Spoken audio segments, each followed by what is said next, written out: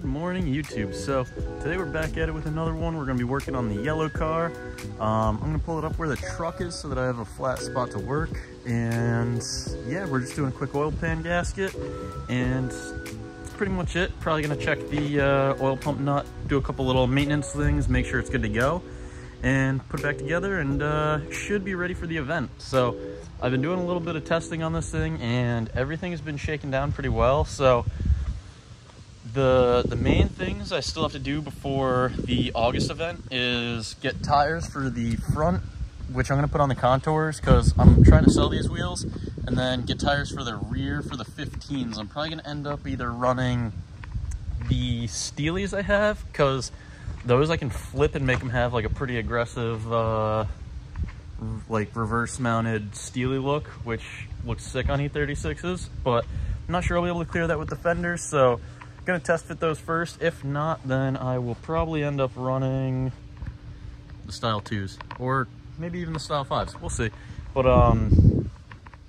gonna mess around with that, and yeah, let me do a little shuffling of the cars and we'll get to work. So we got the car in the air, the oil is drained, and I quick sprayed it with a bunch of degreaser to get it a little bit easier to work on, just so I'm not fighting with globs of grease like caked around there. So now I gotta loosen up the pan, drop it down. It is gonna be kind of a pain in the butt because the front subframe sits right where the front of the pan sits, and also the dipstick runs all the way up and it's coming out of the pan. So I'm gonna see if it pops out easily down there, but I don't want to mess up the grommet, so I might end up just unbolting it from the intake and trying to sneak it down through, so I don't have to deal with it leaking out of the O-ring once I replace everything else. Alrighty, so this oil pan job is a little bit more work than I anticipated for today, but we have the pan down and it's sitting on the subframe right now, but there's not enough room to clear the to like get the pan out. So right now what I'm doing is jacking up the engine and trans.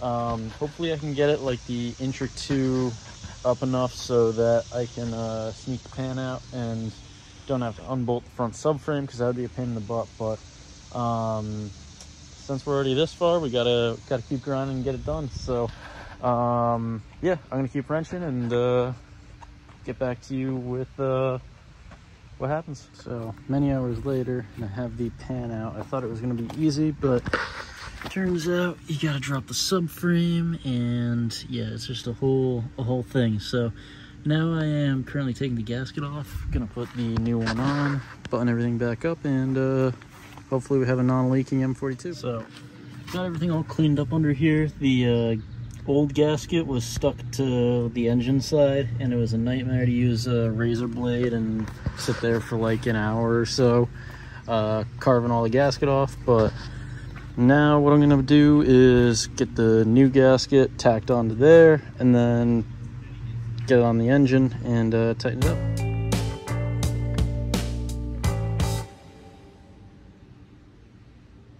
Alright, welcome back. So it's another night, we're working on the car again.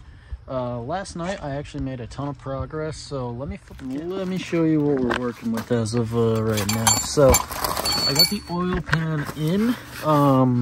What I did was I put some high temp gasket sealer, just like the thinnest coating possible, and got everything tightened down. So let that cure overnight. I degreased everything while it was out of the car, so looks nice and clean. That's gonna be nice when everything's back together and filled up with oil. Nice telltale sign if it's still leaking. If it is, it's probably the rear main, which we will tackle after the event, because at this point we just don't have time to drop the trans and all that again. I don't want to be rushing for the event, and it's not like it's pouring out a quart every time I drive it. It's like a quart every couple weeks, so not the end of the world. And tonight's plan is to get the front subframe bolted back in, the steering rack, the control arm, and I think that's about it. So shouldn't take super long, fingers crossed. I know that's always like the last famous word. Something's bound to happen that's going to be a pain in the butt, but what's nice is it's actually earlier in the week than I expected to be wrapping this up. It's only Tuesday, so I've been grinding to get these videos out. Make sure to throw a like and a sub, makes it more worth it. And yeah, me and the BIM are gonna get to work and try to grind this out quick. So I'll update you as we go. Good morning, YouTube. So we are back at it again, working on the banana.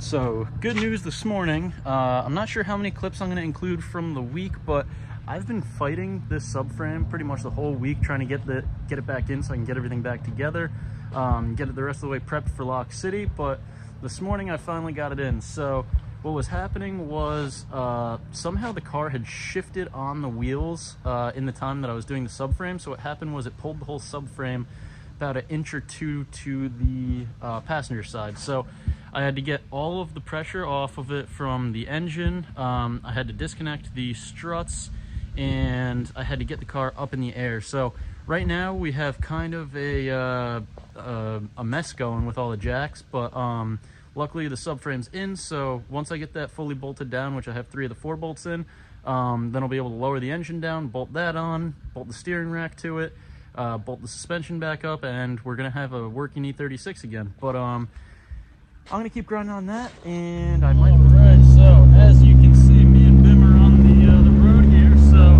the car is back in working order for the most part. The rear main is still definitely leaking, but the leakage isn't as bad as it was. So we'll see. I'll probably decide tomorrow whether I'm gonna drop the transmission or not.